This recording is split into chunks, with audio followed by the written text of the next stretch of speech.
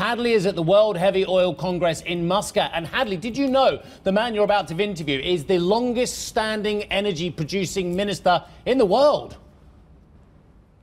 I did know that, Steve, and it comes as no surprise to me, given the long breadth of the information that we were hearing this morning from His Excellency. We're joined now, as you say, by Oman's Minister of Oil and Gas. Dr. Rumhy, talk to me a little bit about Oman's strategic position here, because you mentioned a little earlier today in our panel that you were thinking about not just, supply, demand, you're also thinking about potentially major events that could upset price stability. What could potentially be an event that would upset what's happening today?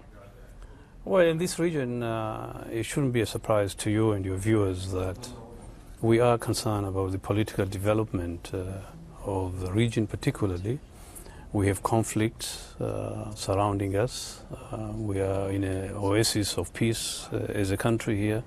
But we do know what's happening in Yemen, for example. The disagreement that includes the Iranian issue.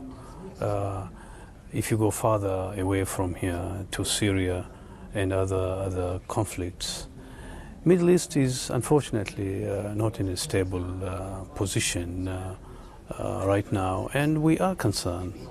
We are regarded as a high-risk region that affects our business, it affects our borrowing, and it's something that all of us, the politicians as well as us who are trying to do technical things here and there, are concerned.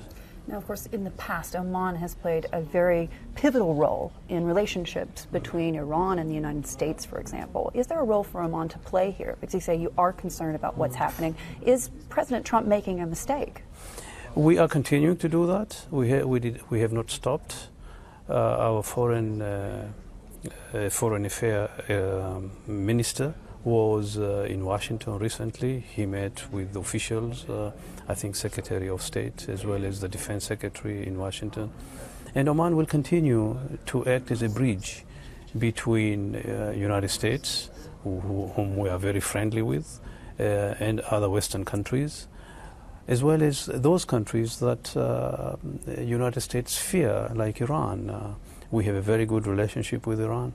And I think Oman will continue to assist for our own goods and for the good of mankind and for the good of the region here as well. We don't want to see conflicts very close to our borders. We don't want to see conflicts anywhere in the world, for that matter. And Oman will continue to serve United States should we get an opportunity to do so, in order to calm down the nerves on both sides, I think. But in terms of market stability, price stability, what's going to happen next year? Because you have Iranian crude coming off the market. Who's going to make up for that shortfall? Well, we have been assured by some of our neighbors that they have the capacity, production capacity, to increase production if required. Because I think there's a danger, as we've discussed earlier today, there's a danger that the demand will be impacted as well. So people often focus on the supply side. What happens if Iran stops supplying? But what happens if China reduce its consumption? So we are looking at both sides of this discussion. Do you see that as a real possibility, given this U.S.-China trade war that we're seeing? I see that as a possibility as well. Yes, definitely. If there's a serious trade disagreement between United States and China, the Chinese consumption of energy will be impacted negatively from our point of view. I think their ability to produce and export will be impacted. And I think, and many people agree with me, that the demand will be impacted. So that's not good for us. And finally, sorry, Your Excellency, this is a big question every course is asking you. I asked you this earlier today. What's your outlook for prices? Are we going to see $90 per barrel, as many analysts are telling us?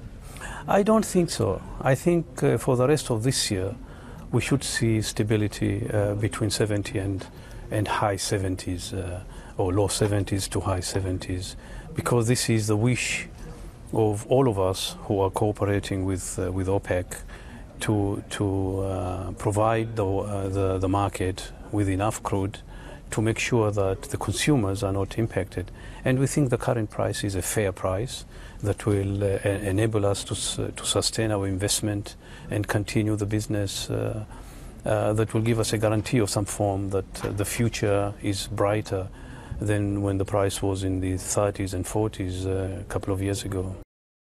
Hey everybody, it's Hadley Gamble from our new CNBC Middle East Bureau in Abu Dhabi. Thanks for stopping by. Now to watch more, you can try one of the videos that just popped up on your screen. And don't forget to subscribe.